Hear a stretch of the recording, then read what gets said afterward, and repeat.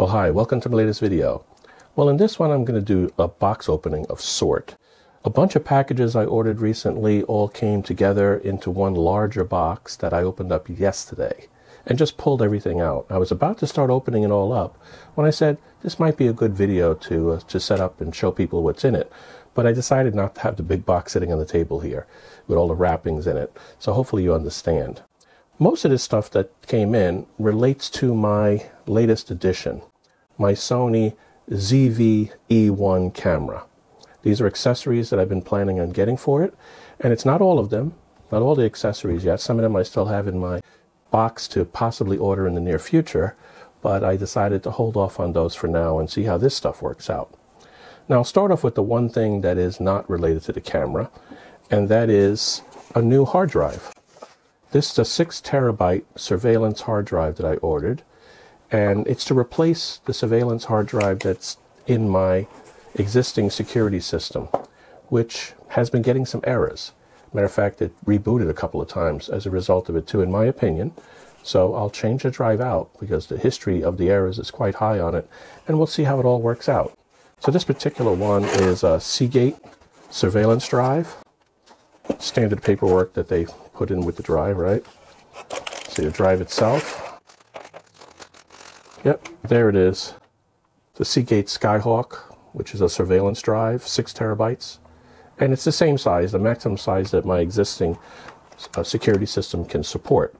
So I'll put this one in as a replacement to it, and hopefully, that's going to take care of the problem. I think the other one is actually still under warranty, so I may actually try to get that one returned and have it as a backup. So that's the one thing that has nothing to do with the camera, but I wanted to show it to you since it was in the larger box anyway, and I hadn't opened it up. So I'll put this on the side here. Now let me start with some of the little things first. I bought some new power bricks. These are 2 amp power bricks. As you may recall from the video where I opened up the box with my ZV-E1 in it, I also purchased at the same time the Rode dual microphone system. Well, when you go to charge that, it uses 3 power bricks, 1 for the receiver and an additional 2 for the 2 transmitters. So I just needed a couple of extra in order to handle that whenever I'm recording it. The other ones seem to be all allocated to purposes that I'd rather not pull them off of. The other thing I purchased was, now you may not understand how this fits in yet, but it's to help me with the camera in terms of connectivity to the PC. The actual camera has a micro USB connector, as you may recall, that's on the side here, which you can connect up to the PC, or you could connect up to a brick to charge it. Now, I plan on connecting it to the PC quite often, probably for remote control. And the cable that I have right now, the USB-C cable to a USB-A, is really not that long. It's only about 4 feet long. So what I bought here is another 10-foot cable extension. This is an actual extension for USB 3.0. I have one of those already on one of my cameras, which I don't want to use for this purpose, so I just went ahead and ordered that so that I have that extension as well. So that takes care of the connectivity of it, right? Then, this is an interesting one. I'll have to pop it open here. Also for the camera, but it's really for the SD cards that are in it.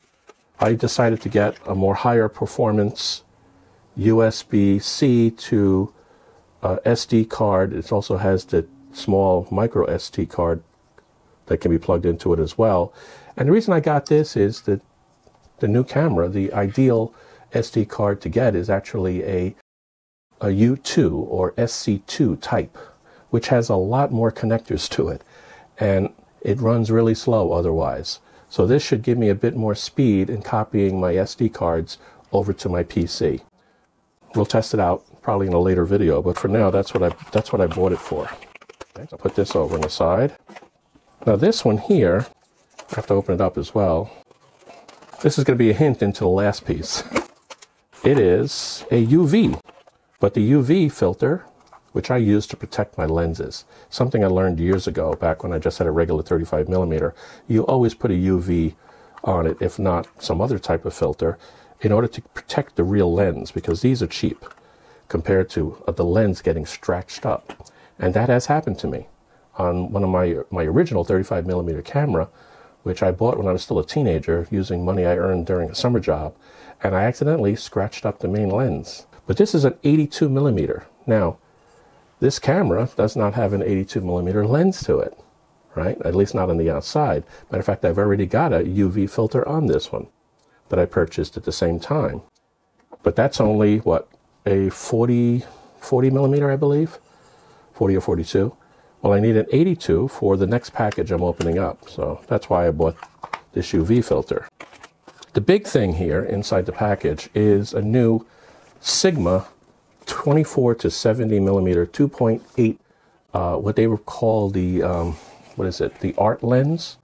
It's the art line that Sigma sells, and it's made specifically for the Sony E-frame camera. Now, I didn't open this up at all.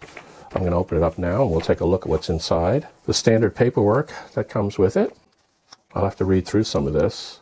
Maybe I can find an online manual. I didn't look yet. But I have reviewed a lot of videos that people did.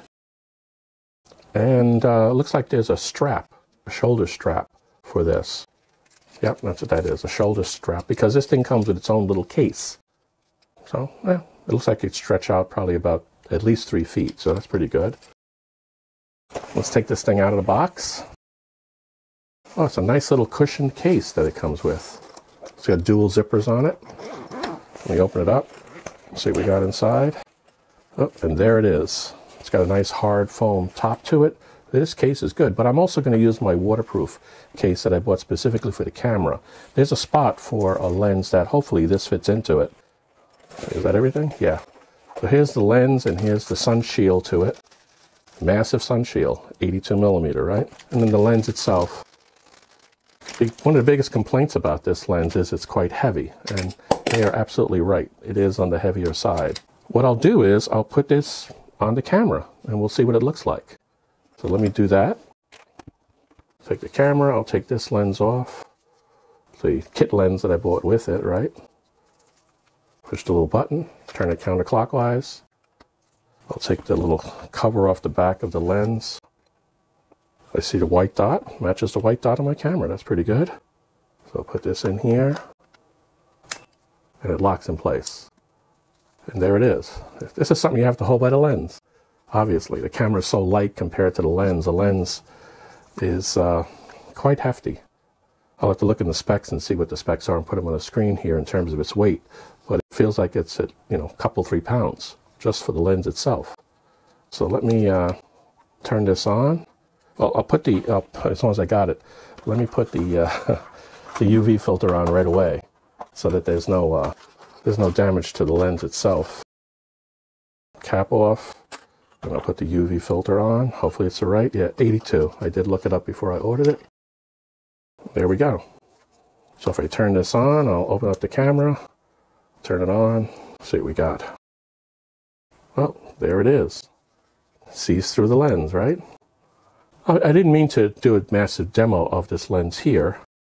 I will look at it a little bit more carefully, and I'll probably do it in my next video about this camera. I'll show you the different types of pictures I could take with this lens. There's a scale up there, 24 to 70. On 70, it extends quite far. Look at that. It does a good job closing in on it. So that's my new toys. Well, toys for my toy. How's that? Hopefully you got something out of this video. I will put links to all of these products that I've gotten down in the bottom of this video, and if you see something you liked, take a look.